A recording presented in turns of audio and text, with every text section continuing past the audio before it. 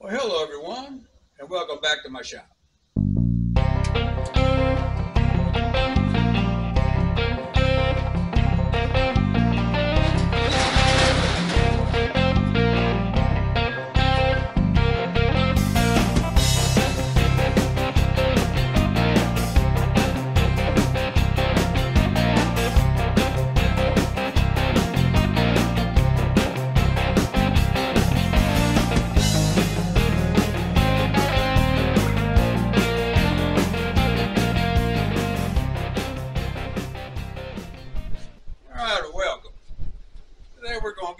We're going to talk about the 49 Chevrolet 3100 pickup here a little bit.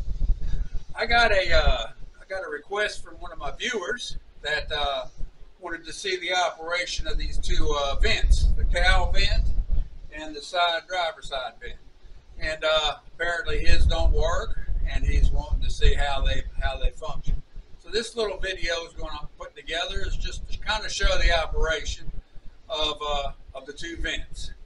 Stay tuned and let's get busy.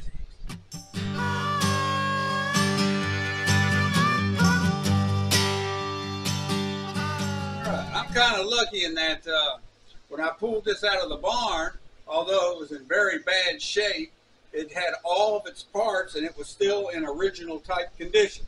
So although it was a working farm truck, they only replaced parts on it that broke. They didn't modify it or do it. The only modification they did to it actually was to put a heater in. But what it allows me to do, since it's in original condition, is to show some of the operating features of it. This is the driver's side vent, and right now, as you can tell, it's closed. We'll open him up. And there you go. And that actually lets some air in, a good amount of side vent air coming through. On a cool day, when you open that up, it's akin to having air conditioning on. So generally, the air pressure when you're going down the road will help keep it open, but it's got springs, and I'll show you the inner workings of it here in a minute. One thing to keep in mind is when you close it, listen to it snap shut. You hear that? It's locked shut, and it's locked good enough to where I don't have any problem with any cold air leakage around there. All right, so I'll show you the workings of it. All right, if you look here, you can see the screw here and screw here.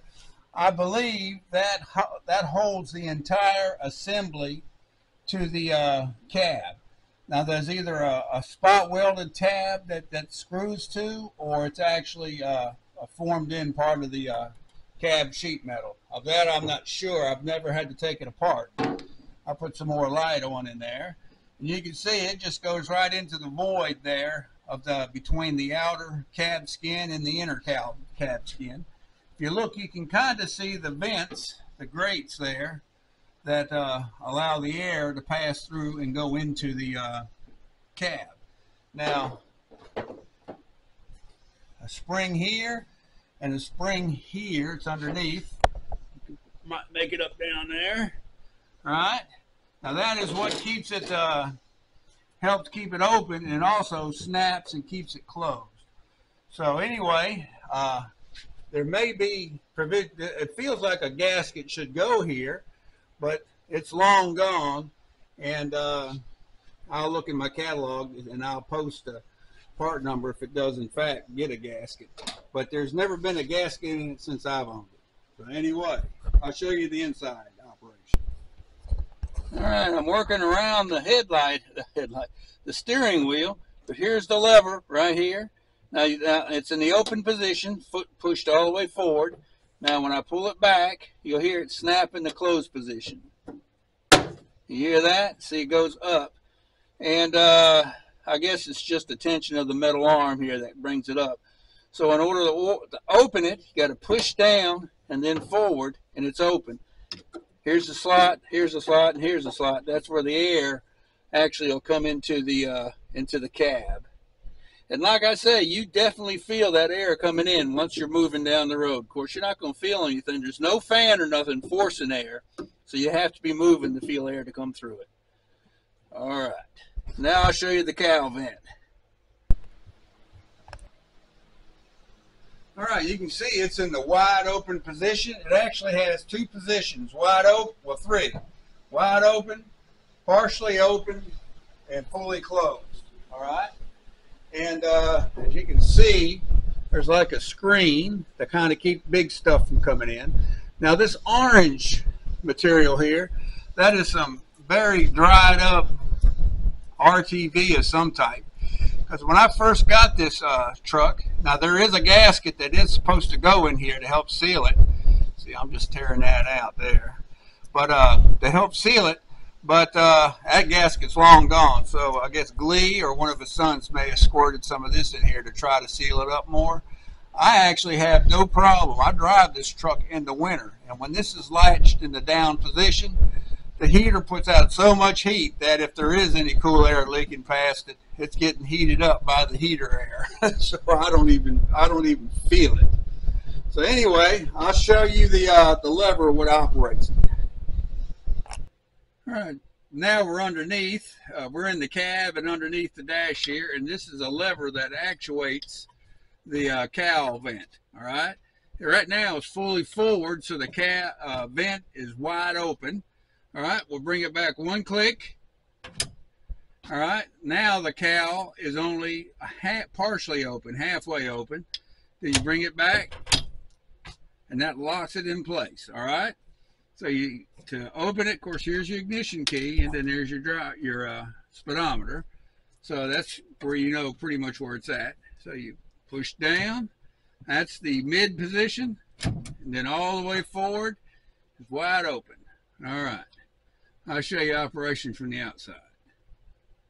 All right, if you can look past some of my radio wiring here, you can see there is the vent from underneath the dash looking up to the dashboard, okay?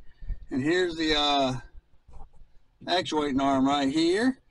And you can see there's it's quite an assembly, and it is bolted in up there. And you can purchase this whole assembly. I have seen them for sale. I have no idea how much they get, and but if it's like anything else, they're going to be pretty proud of it. But it is available, and you have several bolt-up places to bolt it up there. You've got a hinge here. It's hinged right here, okay. And this brace right here from the steering column over is what secures it really good in there. I believe all of that comes in that kit. So anyway, I'll attempt to open and close it. All right, let's see. There you go. See how the light went away from up there? Now we open it, and there you go. Now it's fully open. All right. Again, all my radio wiring, you probably can't see really good, but that's him in his entirety, pretty much, right there. All right.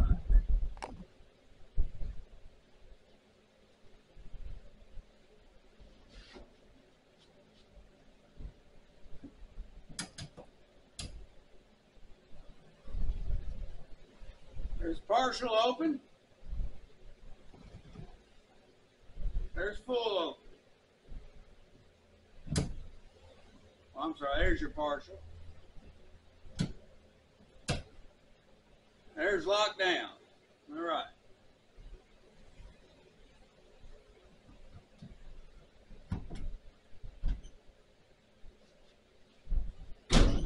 It's summertime, so I'm going to keep it in the up position. You can tell in the wide open position, you can look right down and you can see my wiring there to the radio, and that's wide open. Now I'm going to show you something. There's a tray right there at the bottom of the screen, and it actually is to collect rainwater. All right, now I'm going to show you where it's supposed to route that rainwater. Okay, see this hose right here? Normally it's just a short hose to here, and it comes straight down, and it basically hangs over top the back of the valve cover. That is the drain for the rain trough that's built into the cowl vent. All right. What I did is I just got a hose extension, and I'm just extending it way down there past the starter. So I take rain and I just route it totally down to the ground. But in the stock position, that would end here, hang straight down, and really just dump rain on the valve cover in the normal OEM position. But I thought that was pretty neat. And also, if you're going down the road with that vent open in the rain, you are going to get wet feet. The rain will definitely come through there. That trough is basically to route the rainwater, either if it's really light or if you got it closed and it gets past the seal and it hits that trough, and it'll come down. So anyway, thought I'd show you that too. All right, I hope that brief description kind of helped you out. This, like I say, these vents, when you open them up, you will get some cool air going through. Now on a 90-degree day, that's going to be almost like heated air, but at least it's going to be air that's moving along with these side windows down, and it'll make it at least tolerable in there.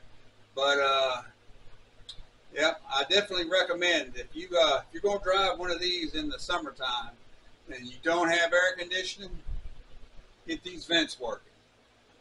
But anyway, hope everything's going good with you and yours. Everything is going good here. Can't complain. All right. All right. Hope everything's going good with you and yours. Everything is going good here. Can't complain. Won't do me no good to complain anyway. Just carry on. Take care of the business. So have a good one, and I hope to see you around on the next one.